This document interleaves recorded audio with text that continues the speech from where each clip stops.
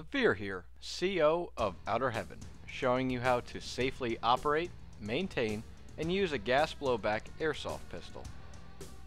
The information we will discuss is primarily for beginners for their first pistol. Gas blowback pistols are used as a secondary to your main gun and need to work every time you reach for it.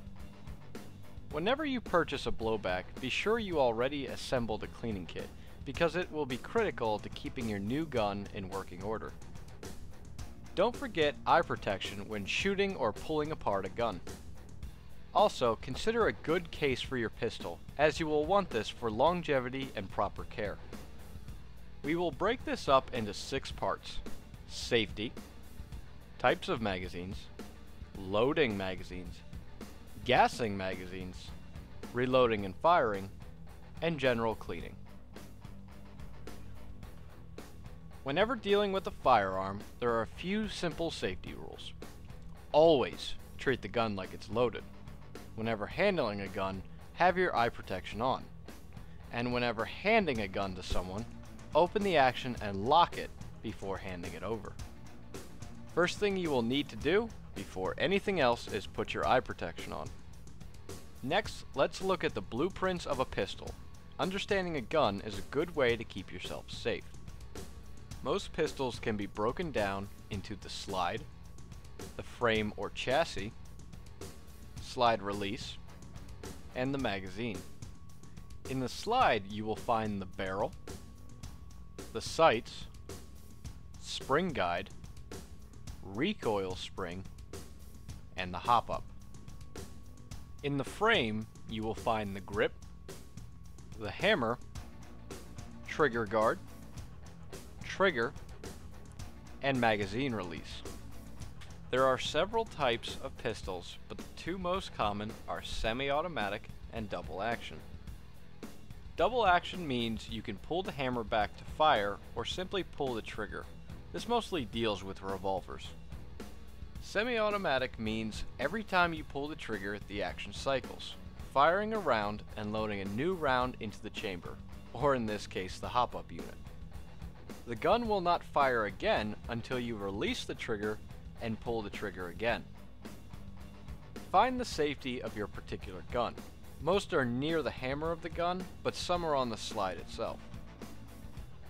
A built-in safety feature to disengage the gun is to place your thumb on the hammer and press down.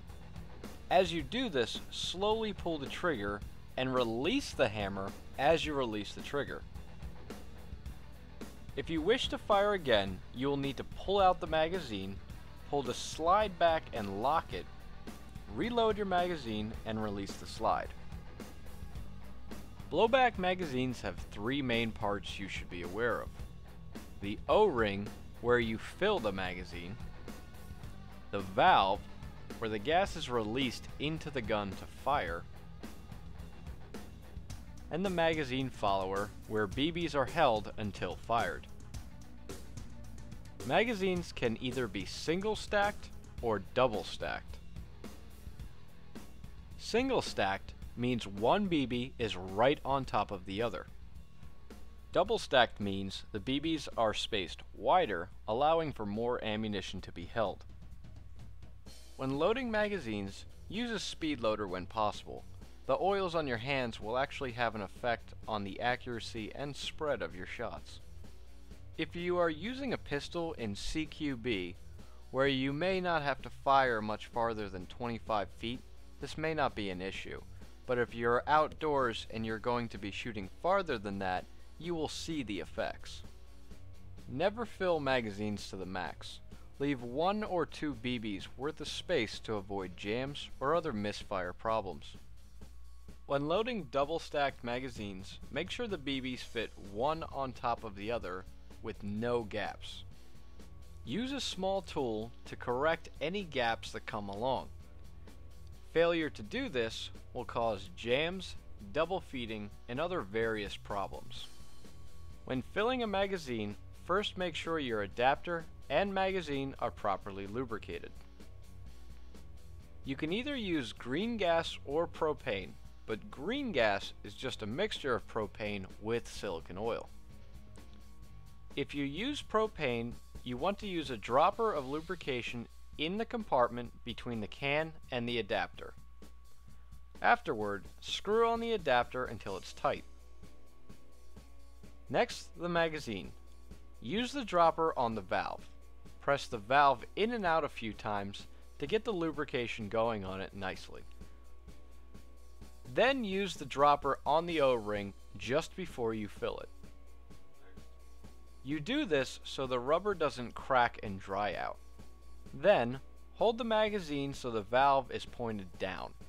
Then line up your propellant so that it is perfectly straight. Try not to move it around on a weird angle where your partner may not approve of it. Press the valve firmly for 3 to 5 seconds. Larger magazines can hold more propellant, so adjust according for size. Make sure to pull out quickly so you lock it in place. Afterwards, you should always listen for any leaking gas. If you do hear this, your O-ring didn't seat well, so refill it and pull it away quickly to lock it in place. If you have tried this and it's still leaking, try re-lubricating, but it could also be a bad O-ring, in which case you will need a new one. If you are filling several magazines, you should add more silicone oil to the adapter for every 5 to 10 mags. When you are done using your gun, first thing you need to do is decide if you're going to leave the gas in the magazine or you're going to empty it. You can fire your gun until the gas runs out, but never press the valve to release the gas. Doing this will weaken the valve and eventually break it. So again, either leave the gas in the magazines or fire it until it's empty, but never dump the gas.